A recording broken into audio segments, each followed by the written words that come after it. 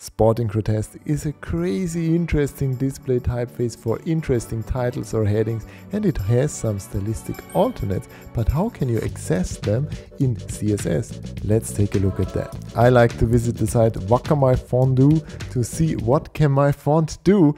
It's a brilliant name. You drag in your font file and then you can see how many layout features and glyphs and so on are contained in that font file.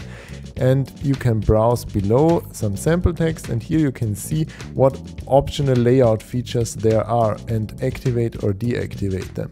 And hit this by show like old style figures, or in this case stylistic alternates. See the CSS and copy that to use it in your project.